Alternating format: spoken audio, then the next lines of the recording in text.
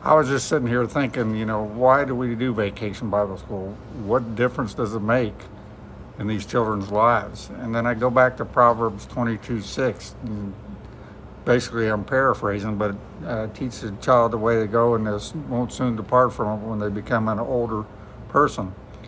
So a lot of things happen in these child's lives that we don't understand.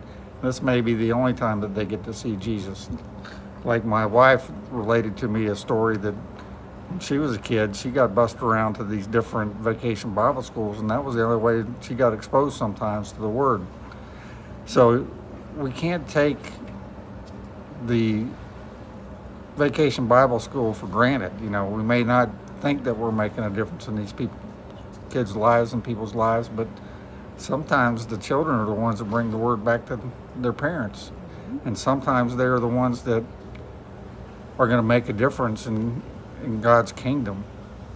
So, all the effort we put in, all the time we spend to do Vacation Bible School, some people may think that effort's not worth it. But to me, anytime that we can just plant that seed in their mind, God's going to water it.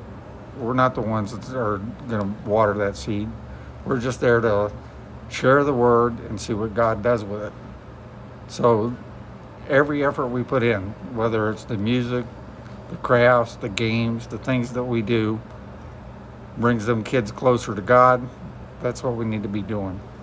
So I thank our church for having the VBS that we have, focusing on children. I pray that our children's ministry will grow in our church as a result. And I just relish being a part of it, even though sometimes I didn't understand why we'd put this much effort in. But it's not for me to judge. It's for God to judge. So that's my little tidbit for today. I just wanted to share that with you.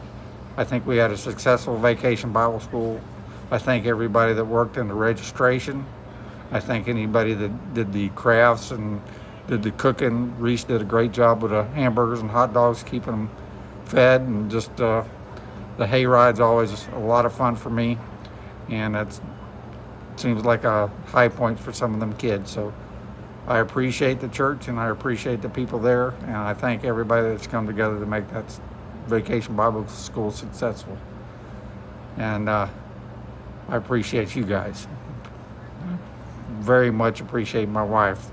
She's a godly woman, and she really puts her heart into these things. And pray in Jesus' name about this Vacation Bible School, and we need to continue to pray that your works will be shown through this Vacation Bible School. And thanks. Have a great day. You can see my view over here is a great view today. I'm Joe Sunday, and I approve this message.